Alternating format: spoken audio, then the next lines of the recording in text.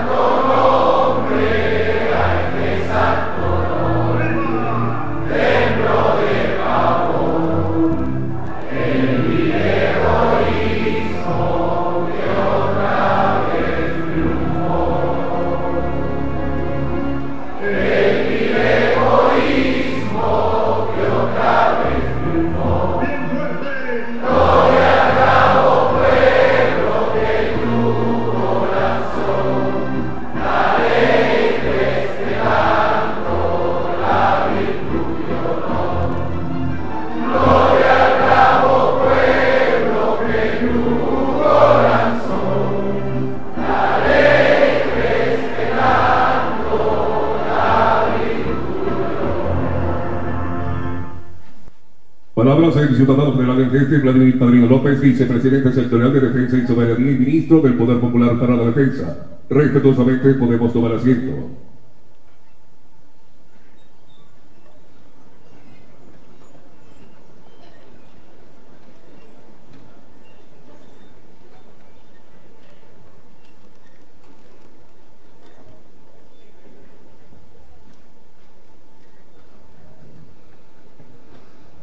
Me alegra verlos así, variados. Por una parte, la milicia siempre presente, con su energía, con su alegría, contagiante. Ver a las tropas profesionales, ver a los oficiales subalternos, los oficiales superiores, ver también a los señores generales dignos y útiles, generales y almirantes de la patria presentes aquí también, y la bienvenida a todos los que están presentes. Nos hemos propuesto venir aquí hoy en esta dinámica que andamos. Saben ustedes que el pasado 28 de julio se celebraron pues las elecciones presidenciales para el año 2025-2031. Y eso allí, bueno, marcó un hito, pues, un hito. Por una parte, la derecha extremista, fascista, haciendo lo que ellos saben hacer: terrorismo, asesinatos, violencia, conspiración permanente, pedimentos a la comunidad internacional para intervenir el país, etcétera, etcétera, etcétera. Y por otra parte, el trabajo, pues. Hay que gobernar, y el presidente Nicolás Maduro, nuestro comandante en jefe, está montado en el gobierno. Y ahí yo llamo a la primera reflexión, porque no es que nos vamos a perder de la vista a estos extremistas, no, sino sencillamente que ellos no nos pueden distraer o quitar la atención sobre lo estratégico, sobre lo cotidiano también, pero no podemos permitir que ellos vengan y secuestren toda nuestra atención. Que tenemos que estar pendientes, sí. Que tenemos que estar con los 4 ojos abiertos, sí. pero nunca distrayendo el esfuerzo principal del gobierno bolivariano para hacer lo que le toca, gobernar. Y gobernar siempre junto al pueblo, como ya lo sabemos, pues. Este trayecto tan hermoso, tan peleado, tan amado también. Todos estos proyectos económicos sociales, de desarrollo económico social, el primero, aquel de nuestro comandante Hugo Chávez hace ya casi 25 años, donde él nombraba los 5 equilibrios: lo económico, lo político, lo social, lo territorial, lo internacional, y así sucesivamente. El gobierno bolivariano, tanto en la época de nuestro comandante Hugo Chávez como en la época de nuestro comandante en jefe, el presidente Nicolás Maduro, bueno, se han formulado de manera magistral, siempre escuchando a la gente. Este último plan de la patria, ustedes saben cuántas asambleas, cuántas ideas salieron del pueblo adentro y pasaron a manos del presidente, pasaron por las manos de diputados, diputadas. Aquí estoy acompañado de varios diputados. General de División Rodríguez Rabán, la diputada Carolina, y está también el compañero Fabio Sabarza acompañándonos. Siguiente, vamos a darle un aplauso a ellos que también son parte de...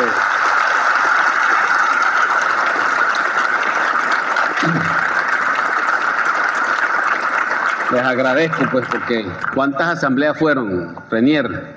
Tuvimos 5.300 asambleas y un aporte de 5.000, más de 5.000 sí, asambleas para esta transformación. Y es la que nos ocupa, pues, la transformación de la defensa territorial, de la soberanía, de la paz, de la convivencia pacífica. La tercera T, la tercera transformación. ¿Cuántas asambleas? 3.500 asambleas. 3.500 asambleas. Hay que meterle el ojo a esos números para que nos demos cuenta cuánta importancia le dimos a este tema y cuánta pasión también el pueblo se sumó, pues, para decir, para pensar, para proponer y para después tramitar. ¿Cuántas ideas salieron? ¿Cuántas recomendaciones salieron? Salieron 10.355 propuestas. Más de 10.000 propuestas que tuvimos que sistematizar, clasificar, compactar, para que nadie quedara por fuera, para que todas las ideas eran brillantes. Nos tocaba pues luego, con método científico y con método de trabajo, bueno, hacer el trabajo del decantamiento, pues, de tantas ideas, para llegar a lo que hemos llegado hoy en día, que son los ejes, ¿verdad? Así lo llamamos ahora. Ejes históricos, ejes de alineación histórica. ¿Por qué alineación histórica? Porque nosotros venimos de hace 25 años haciendo lo propio. Y ningún plan de la nación se ha desconectado de lo que venía trabajándose. Desde allá, desde el primero, 2001, 2007, repito, aquellas 5 líneas o equilibrios, como lo llamó nuestro comandante Chávez: lo económico, lo político, lo social, lo territorial y lo internacional. Y después el del 2007, correcto, hasta el 2013. Recuerdo así con mucha claridad en la primera línea estratégica, que era la nueva ética socialista. También estaban allí las líneas de la Venezuela potencia energética en el mundo. También estaba allí, recuerdo, la nueva geopolítica nacional y la nueva geopolítica internacional. También estaba la nueva democracia participativa, revolucionaria, Todo eso, señores generales y almirantes, hay que verlo, ponerlo sobre una mesa y nosotros que somos hombres de Estado, ustedes que son hombres de Estado, ponerlo sobre la mesa, echarle una repasada, que es el plan que va a regir para el próximo periodo de gobierno. O sea, aquí nadie puede estar despistado. Todos a saber y a conocer tanto lo estratégico como lo táctico, tanto lo de mayor envergadura como lo más cotidiano. Todo eso hay que tenerlo nosotros, los hombres y mujeres de la Fuerza Armada Nacional Bolivariana, muy claro. También, por supuesto, participamos aquí en esta transformación, todo lo que tiene que ver con los órganos de seguridad ciudadana, adscritos al Ministerio del Poder Popular para las relaciones interiores.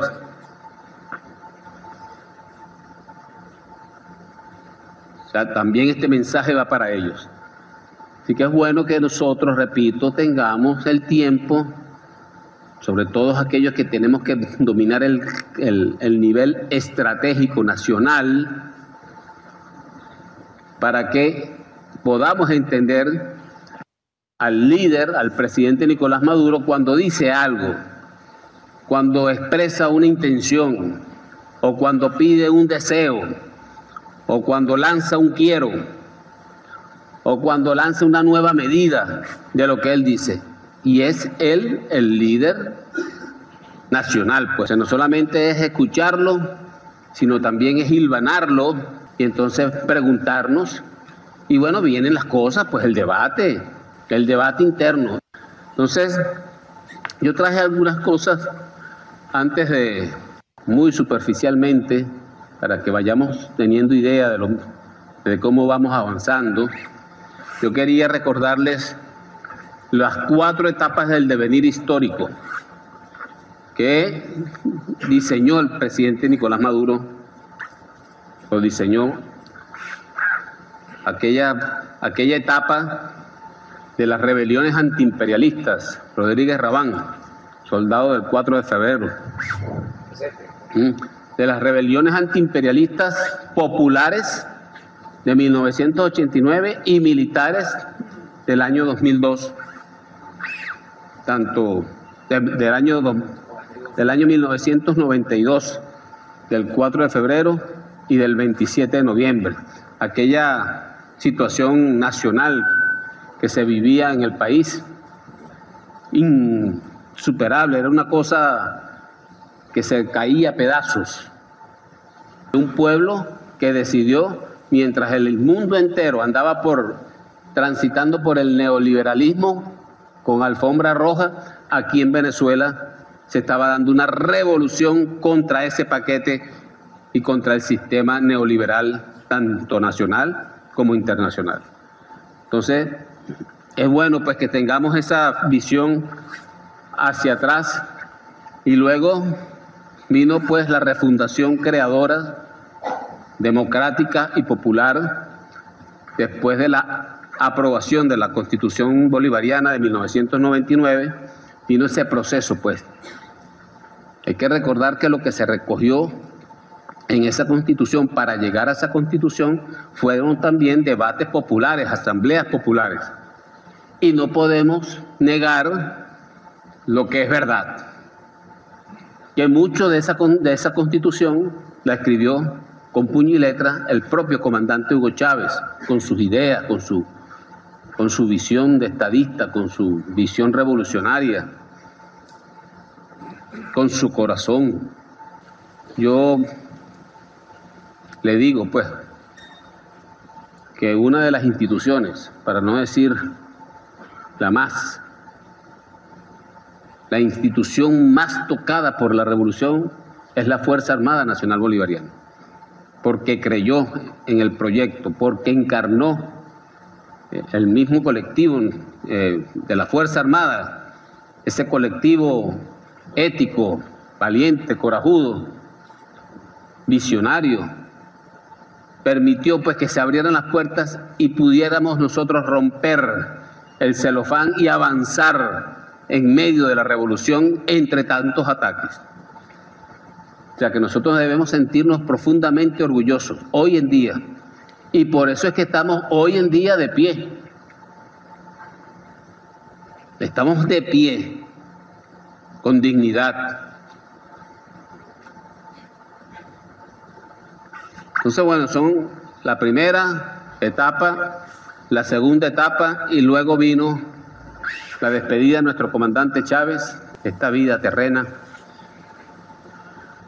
y comenzaron a cambiar las cosas, porque, bueno, sabemos del liderazgo que tenía el presidente Chávez, no solamente aquí en Venezuela, sino en el mundo entero. Era un líder internacional, un líder transnacional.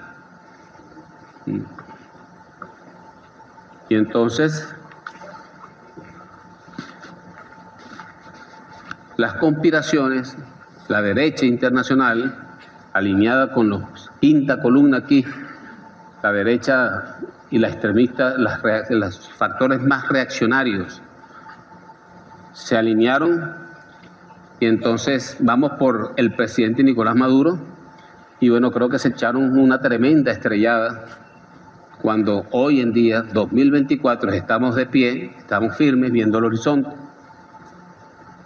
con ganas de trabajar en paz, con ganas de trabajar por el país y con ganas de recuperar el estado de bienestar social de todos nosotros y de todo el pueblo de Venezuela. Entonces, esa derecha que encarna el fascismo, ahí en ese momento, sí dijeron, llegó la hora, y bueno, todo eso, ya ustedes saben, historia reciente, todas las guarimbas, todos los intentos desde la Asamblea Nacional del 2016-2020 de tumbar el gobierno, de derrocar el gobierno, de asesinar al presidente Nicolás Maduro, a líderes militares y civiles de la Revolución Bolivariana, incursiones armadas, intentos de golpe de Estado, intentos de magnicidio, etcétera, y el largo etcétera que hay en esta etapa de resistencia heroica que tuvo su clímax el 24 de junio del 2021, allá en Carabobo. Por supuesto que a partir de allí del 24 de junio del 2021 se abría una nueva etapa, que es la etapa del renacimiento, ¿no? Como lo dice allí, etapa del renacimiento. Pero sabemos nosotros que estamos en un proceso de recuperación económica lento, progresivo, pero ahí va, de consolidación y de cohesión nacional, de buscar por todos los medios construir la paz desde abajo hasta todos los niveles. Sabemos nosotros que estamos en un renacimiento ciertamente, pero estamos al mismo tiempo resistiendo. Y esa resistencia tiene lugar ahorita en este momento, no solamente aquí, con los extremistas de aquí, sino un conflicto que ha tomado un carácter internacional. Y creo que Rodríguez Rabán, nosotros vamos por una gran conspiración internacional contra Venezuela. El escenario ahorita de la Asamblea General de las Naciones Unidas, bueno, pónganse atención allí y vean cuántos líderes de peso mundial están nombrando a Venezuela. Y están nombrando a Venezuela precisamente en el marco de lo que fue las elecciones presidenciales pasadas del 28 de julio, en ese ámbito, en ese momento histórico. Así que venimos de una larga lucha, Creo, sin menoscabar ni demeritar el peso histórico de cada una de estas fases que lo tiene, creo que este tiempo de resistencia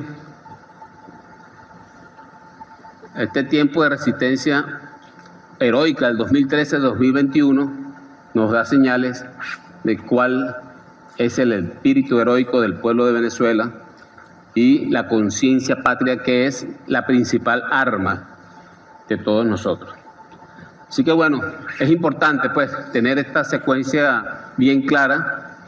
Y fíjense, ya más adelante, el 2022, el presidente Nicolás Maduro fue a la Asamblea, su plan anual, y lanzó sus 3 R's. .net, resistencia, renacimiento y revolucionar. Traigo las 3 R's antiguas, señores generales almirantes, milicianos y milicianas, porque debemos recordar aquella que se dio en un contexto político, que fue después de haber perdido la reforma. El comandante Chávez lanzó un esquema programático y lo llamó las 3 R. La revisión de qué es lo que estaba funcionando mal, de qué es lo que estaba bien, la rectificación para corregir y el reimpulso para avanzar. Las tres R. Pero también allá en el 2010, luego de las elecciones para la Asamblea Nacional, allí no se logró pues ¿cómo llaman ustedes allá en la Asamblea? La mayoría calificada. Ese es el término, ¿verdad? No se logró la mayoría calificada y se vio un movimiento de la derecha en auge. Y llamó la atención del presidente Chávez, y es cuando lanza entonces otras 3 R's, que son la repolitización, porque se dio cuenta de que había algo en el ambiente que ameritaba un esfuerzo de politizar, de sacar a la calle las ideas políticas y debatirlas sin miedo, sin temores, sin miedo y sin temores. La repolarización para la confrontación política en paz pacífica y la reunificación de fuerzas nuestras. Fíjense cómo se mueve, ¿no? Cómo se movió y cómo se sigue moviendo. Bueno, el presidente Nicolás Maduro lanzó también sus 3 R's: resistencia, renacimiento y revolucionar. Una nueva época de transición al socialismo, con unas nuevas condiciones económicas, físicas, productivas, internacionales, unas condiciones completamente distintas a las condiciones del año 2008, del año 2010, y por supuesto pudiésemos decir aquí y ponerlo dentro de un esquema temporal de los últimos 6, 8 años de gobierno bolivariano. Así que esto hay que recordarlo también, hay que recordarlo. Esto se imprime más en periodos de tiempo, la resistencia, en periodos de tiempo del renacimiento, y el periodo de tiempo que corresponde ahora, que es el de revolucionar, que es a partir de este momento, cuando vamos con una línea segura de planificación hacia el futuro, saber cuál es el método. Entonces, fíjense, yo les pongo esto porque si les traigo una sola cosa demasiado puntual, ustedes son inteligentes, yo lo sé, pero no se viera el contexto que es el que yo pretendo dibujar y configurar aquí. Nosotros hablamos de 5 consensos. ¿Qué es un consenso? Un consenso es un acuerdo, ¿verdad? Generales milicianos. Un acuerdo, ¿verdad? Aquí nos reunimos estos 4 aquí, ustedes 3 y yo, y de repente nace un acuerdo. ¿Qué es un acuerdo? Bueno, que todos pensamos que igual que construir el modelo económico ahorita es lo más importante. ¿Será más importante ahorita? Un acuerdo, ¿verdad? Entonces, es un acuerdo nacional un acuerdo nacional que se... Siéntese, por favor. Inicia. Es un acuerdo nacional que pongamos la atención en lo económico. Como dice allí, pues, construir un nuevo modelo económico. Estamos ya dejando atrás aquella época rentista, petrolera, que ya no existe. Y tenemos la obligación de construir una nueva economía, un nuevo esquema económico.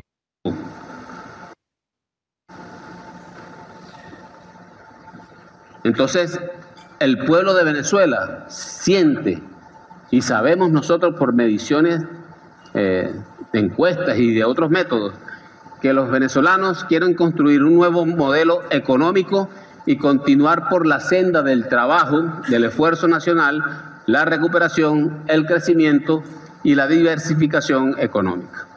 Pero también está de acuerdo, o hay un acuerdo, para rayarse, querido hermano, bienvenidos los compañeros del Estado Mayor Superior, ampliados que están aquí, un abrazo para ustedes también, siéntense. También hay un gran rechazo, pero un grandísimo rechazo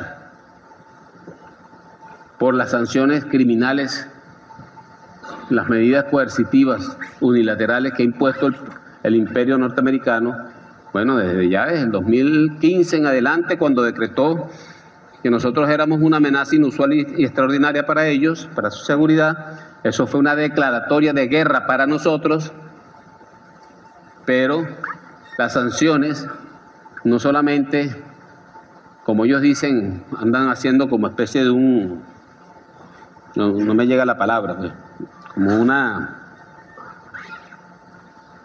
difusión extraña allí, así, engañando, tratando de engañar al pueblo, que sancionándome a mí. Tú estás sancionado, ¿verdad, Fabio?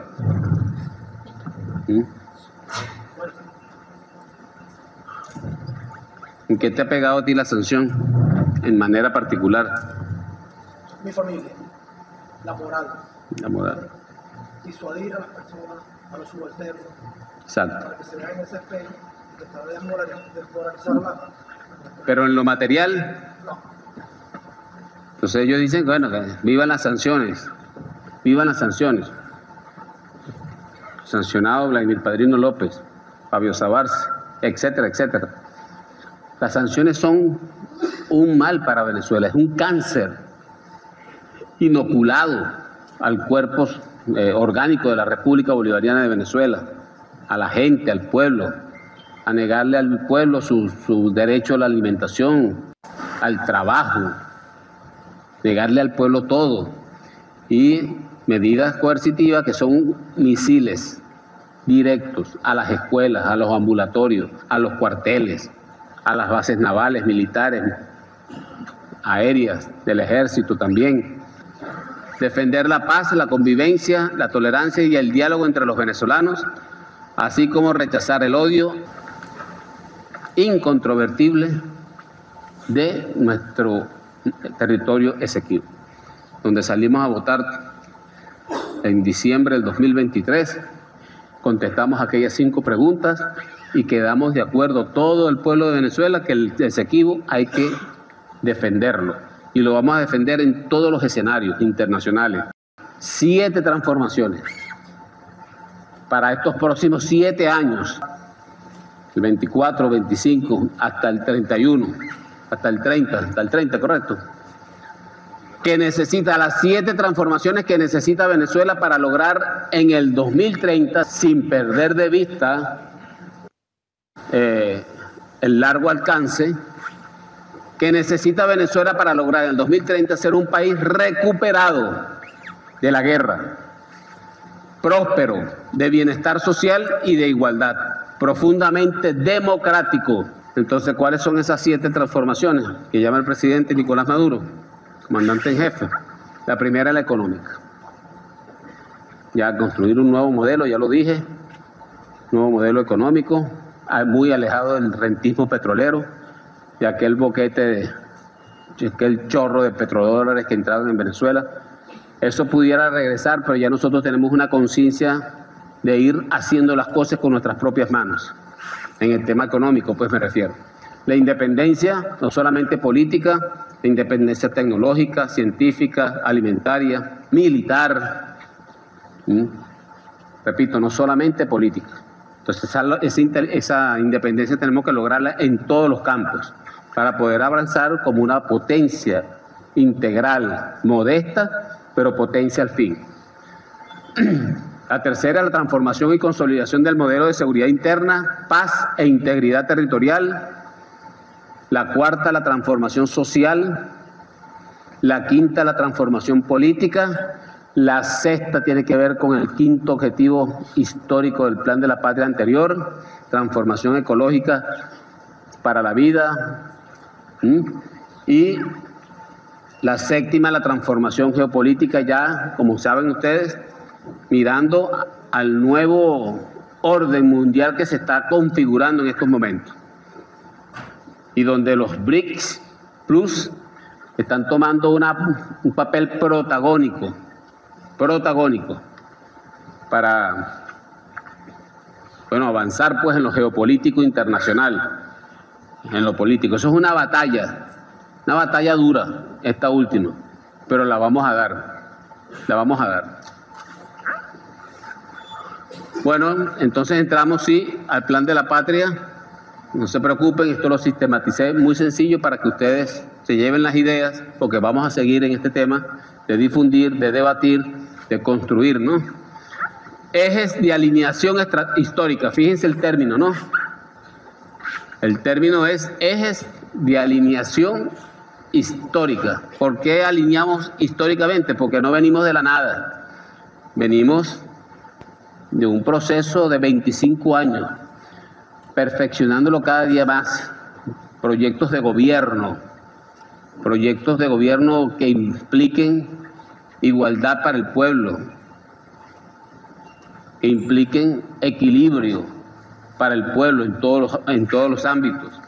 Entonces, fíjense, hemos considerado 4 ejes de alineación histórica. El primero, ampliar y consolidar el poderío militar, que no solamente son armas, sino también mentes,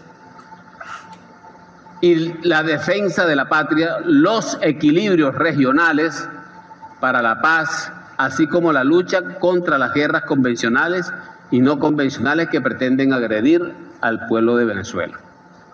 Y ustedes saben bien la batalla que estamos dando hoy en día en la era digital. Dice allí, bueno, no solamente las guerras convencionales que nosotros conocemos y que estamos equipados para ellas, sino también las guerras no convencionales de cuarta, quinta generación, la guerra híbrida, etcétera, etcétera, etcétera. Decía Clausewitz que si algo se comporta como un camaleón, es la guerra. Tiene que adaptarse cada día mejor a las circunstancias, a las situaciones. Entonces ese es el primer eje de alineación histórica. El segundo eje es garantizar la continuidad, profundización y consolidación de la Revolución Bolivariana como proyecto político histórico. Proyecto histórico. En el desarrollo integral de la democracia en sus 5 dimensiones: económica, política, social, cultural, territorial.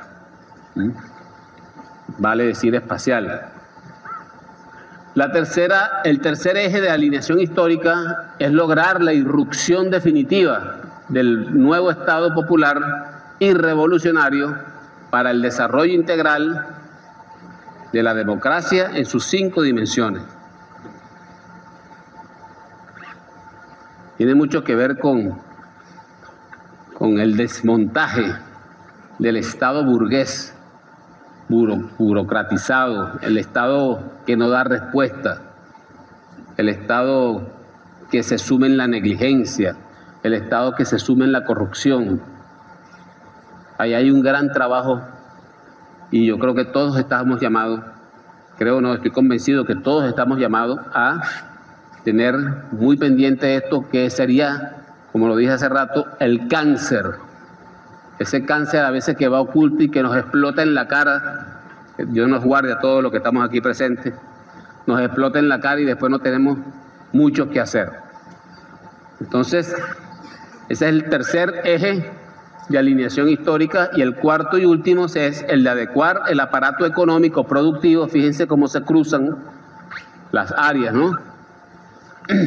Adecuar el aparato económico productivo, la infraestructura y los servicios del Estado para incrementar la capacidad de respuesta a las necesidades del pueblo ante posibles estados de excepción en el marco de la defensa integral de la nación. Ustedes buscan el concepto de la defensa integral de la nación en términos militares y en términos integrales, y ahí vamos a tener la respuesta. Por eso es que estamos hablando para ser más fuertes, más vigorosos. El presidente Nicolás Maduro está llamando a la unión cívico-militar-policial, y que esa mezcla, esa ecuación llega ya campo adentro, donde están los milicianos, milicianas, donde está el campesino, la campesina, para garantizarles su vida, pues, su alimentación, su educación, su salud, etcétera. Entonces son 4 ejes de alineación histórica, y vamos a ver ahora de esos ejes de alineación histórica lo que hemos llamado línea de impulso estratégico. ¿Sí se ve?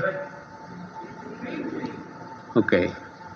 La primera línea de impulso estratégico de este primer eje de alineación histórica número 1 es desarrollar la capacidad militar venezolana. Desarrollarla, pues. Y esto tiene que ver con lo que habíamos hablado de la independencia tecnológica, militar, alimentaria, integral, pues, la independencia. Es independencia o nada, ¿no? Entonces, independencia, pues.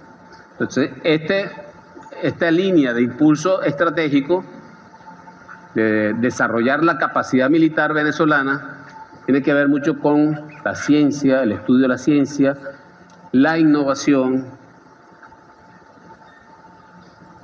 la tecnología, porque todo lo que esta vida actual está marcada indefectiblemente por la tecnología, indefectiblemente.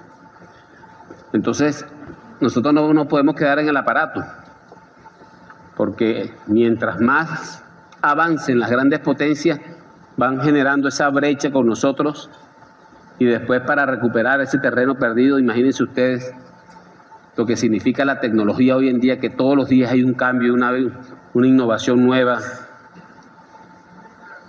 etcétera, etcétera. Un gran etcétera lo que hay en ese camino, pues, en ese camino. Entonces, eso de desarrollar la capacidad militar venezolana es eso, y además de eso, es desarrollar lo que está aquí adentro, nuestras convicciones, nuestro patriotismo, nuestro amor a la patria, y saber que nosotros los soldados, hombres y mujeres de la Fuerza Armada Nacional Bolivariana, somos profundamente éticos, somos profundamente valiosos, valerosos, corajudos, y tienen una conciencia como arma estratégica sin igual. Eso es una realidad. La segunda línea de impulso estratégico es consolidar el sistema de capacitación y preparación del personal militar con base en la doctrina militar bolivariana. O sea, no nos están diciendo ahí prepárense, nos están diciendo que nos preparemos para continuar bajo el esquema de la doctrina militar bolivariana, que no hay otra, no hay alternancia ahí, pues. Ahí no hay otra alternativa para la defensa integral de la patria. Entonces, capacitación, formación. Bueno, aquí está el viceministro de Educación, Félix Osorio, que tiene que ver mucho con esta tarea, por supuesto con la interacción de todas las instituciones, policías, etcétera, ¿no? Siéntate. La tercera línea de impulso estratégico es la defensa integral de la Guayana Esequiba. Nosotros no vamos a descansar hasta recuperar nuestros derechos. Saben que es un tema muy complejo, pero lo estamos enfrentando.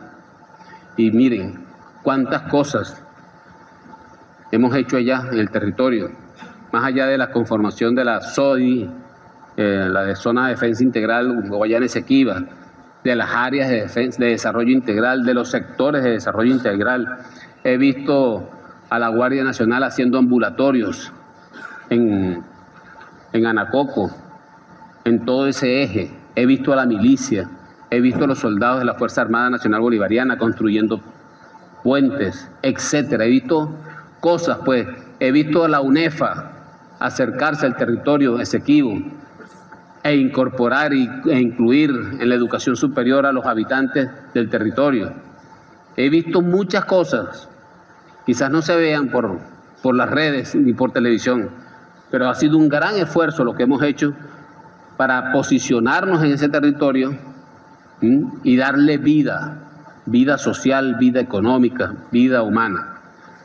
Entonces la defensa integral de la Guayana Esequiba, con todo lo que ello implica, una cuarta línea de impulso estratégico, mejorar y perfeccionar el sistema educativo de la Fuerza Armada Nacional y el poder popular.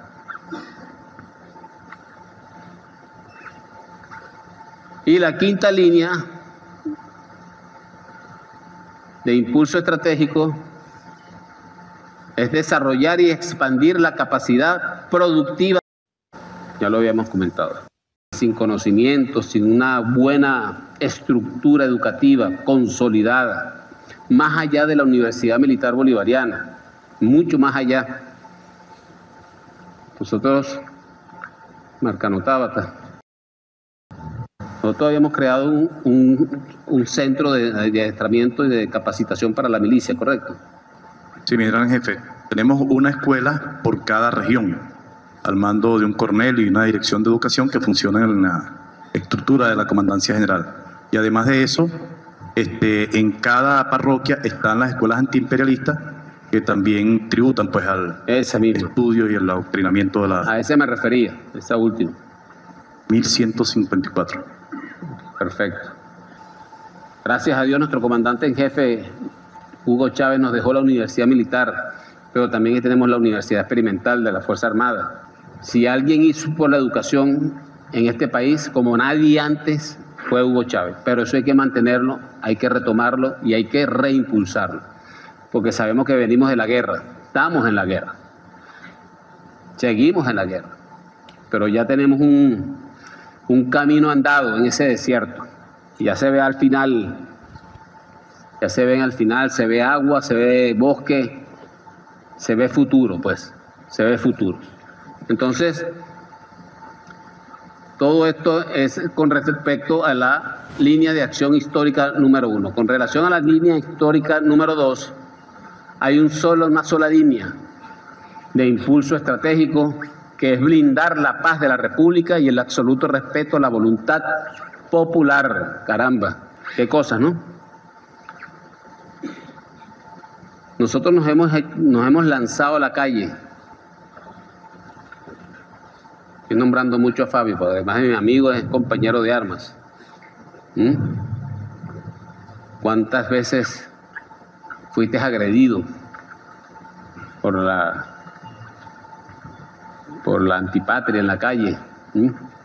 ¿Cuántas veces trataron de romper tu dignidad en la calle? Y nosotros estoicos, estratégicos, viendo más allá de la calle, más allá del futuro de Venezuela. Y bueno, de esto hay que escribir muchísimo, de esta historia que es reciente, de hace 10 años para acá, porque hay mucha historia recogida en esa década, en esa década. Entonces, bueno, fíjense, blindar la paz.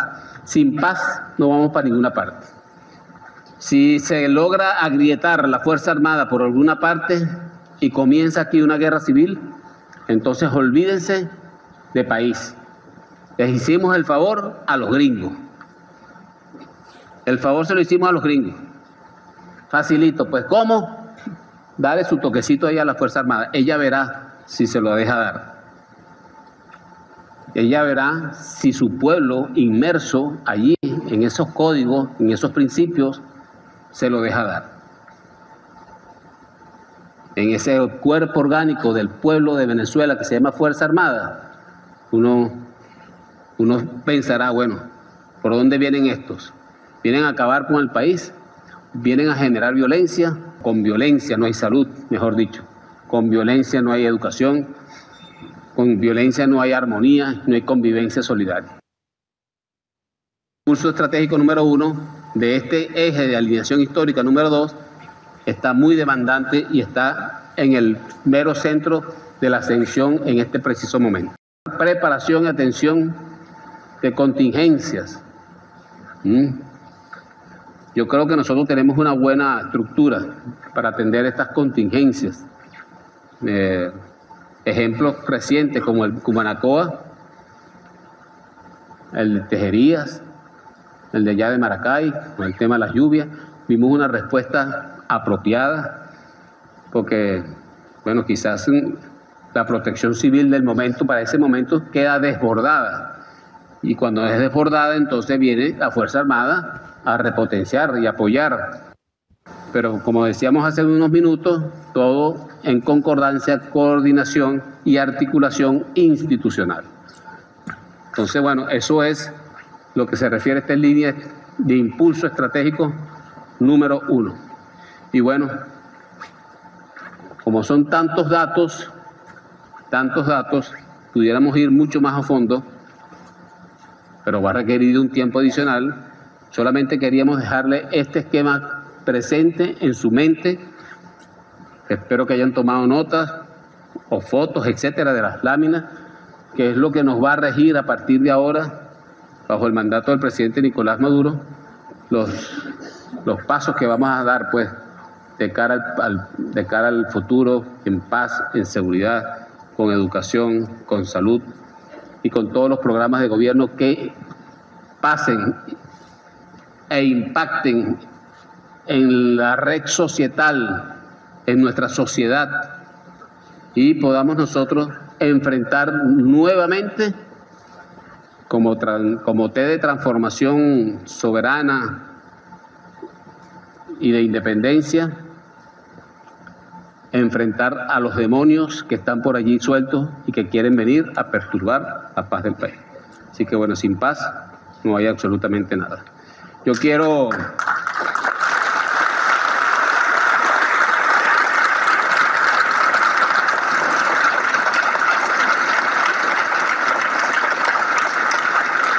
miren, como yo le decía, en la presencia de estos diputados, compañeros que están aquí con nosotros, conmovió mucho la pasión que le pusieron a trabajar esta transformación, en especial, bueno, son gente nuestra, ¿no?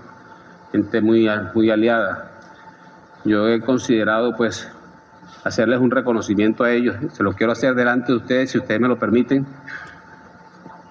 por el valioso trabajo, incansable, perseverante, con argumentos de nivel, brillosos y luminosos para la institución armada y para el país. Así que bueno.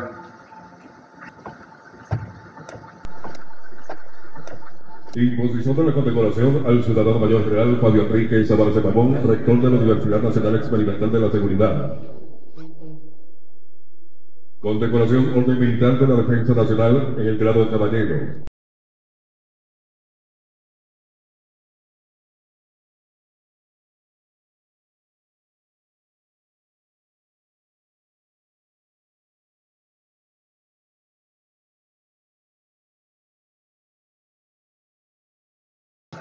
Un honor estar aquí en esta selecta audiencia y bueno, en mi casa.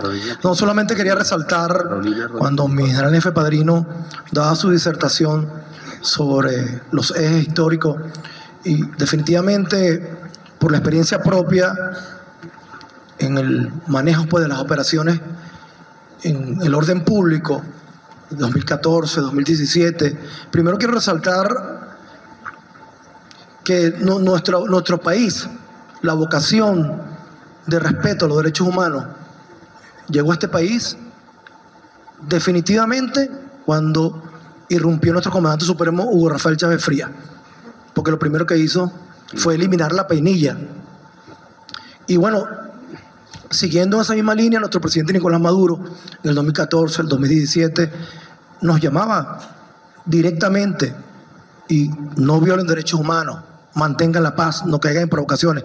Mi general en jefe Padrino me llamaba a mí directamente, con instrucciones precisas, el comandante estratégico, directamente, que preserváramos la paz, que no cayéramos en provocaciones. En estos hechos del pasado 28 de julio, de estos señores fascistas de la extrema derecha que quieren accesar al poder de manera violenta, yo tengo que felicitar y me tomo pues este espacio para decirles a los comandantes de Redi, comandantes de SODI, todos los generales, comandantes de brigadas, comandantes de zona, definitivamente se ve, lo que pasa es que pasa desapercibido la cultura, el entrenamiento, el adiestramiento que tienen en favor de la paz, en no violentar la dignidad de las personas. No hubo un solo caso de una mala actuación de nuestra Fuerza Armada Nacional Bolivariana. Limpia, respetuosa.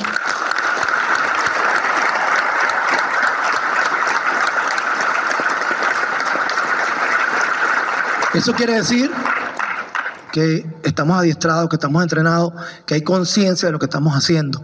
Y bueno, es para mí oportuno felicitarlos y bueno, y seguir avanzando para mantener la paz, que definitivamente es nuestra victoria. Muchas gracias. En posición de condecoración a la ciudadana doctora Carolina García, diputada de la Asamblea Nacional.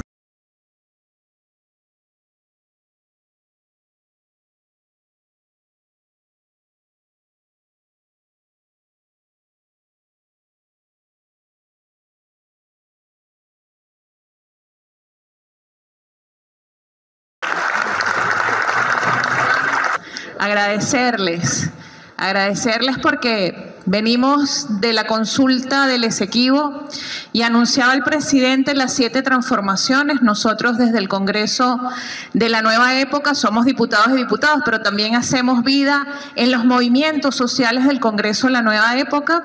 En mi caso soy la coordinadora del Movimiento de los Derechos Humanos. Y cuando el presidente lanzó estas 7 transformaciones, nos correspondió estar en la tercera transformación.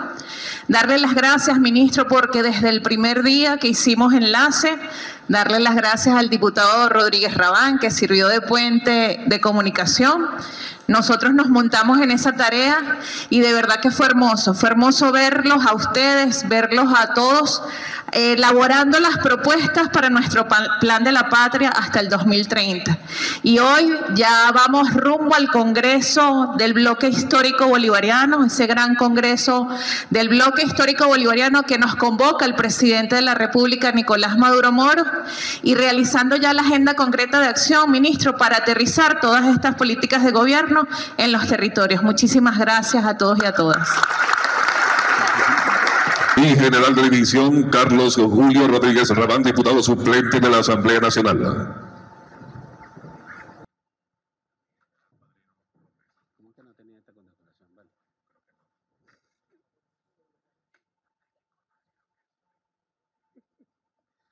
Felicitaciones, hermano. Muchas gracias por tu acompañamiento, tu asesoría, tu armamento y tu sentido de pertenencia con la Fuerza Armada Nacional Bolivariana. Pues soldado eres de aquí, estos nuestros.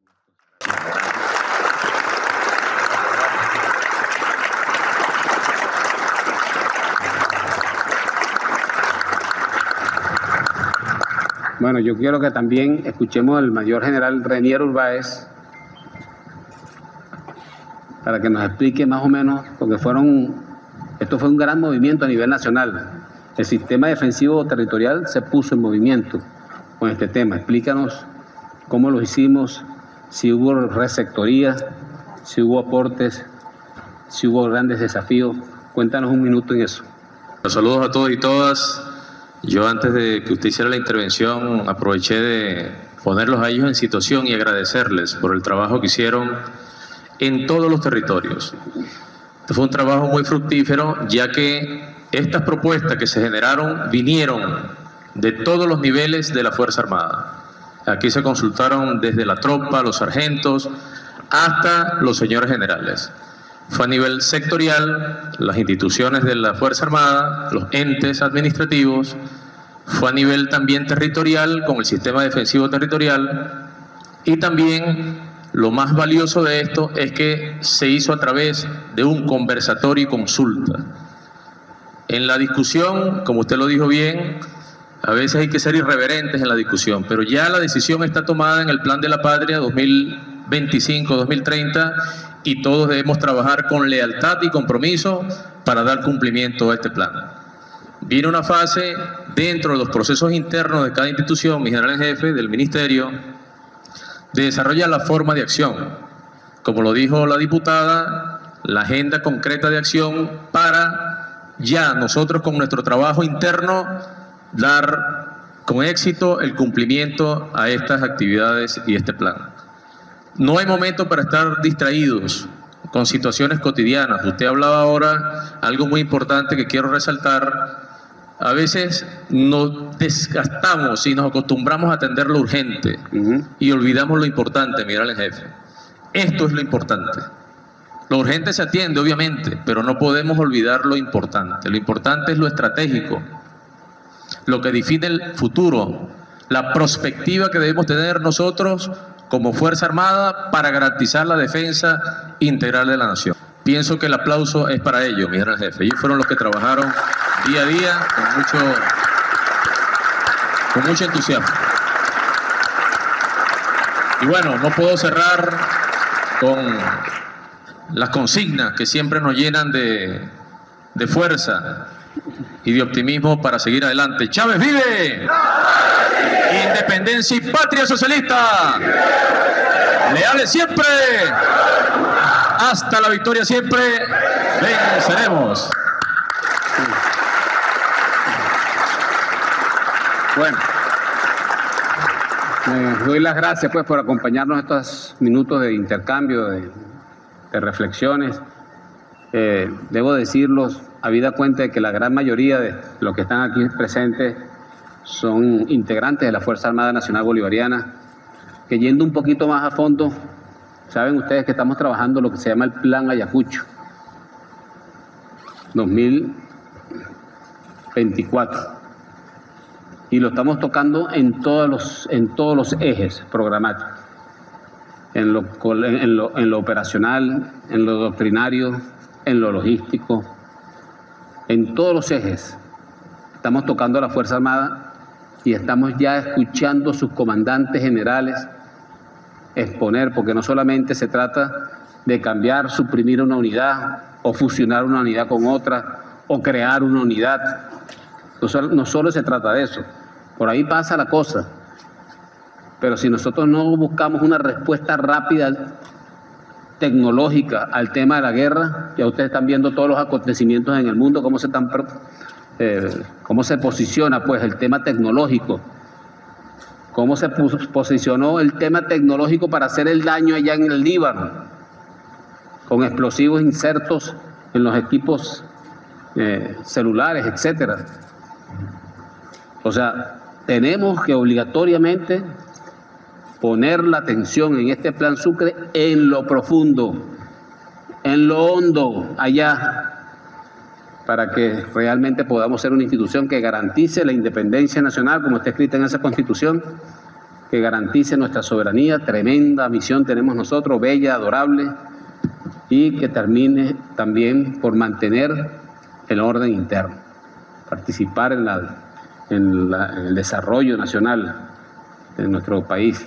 Así que bueno, Dios bendiga a la Fuerza Armada Nacional Bolivariana, Dios bendiga a esta patria grande que nos da cobijo y abrigo todos los días. Leales siempre. Venceremos, pues. Muchas gracias.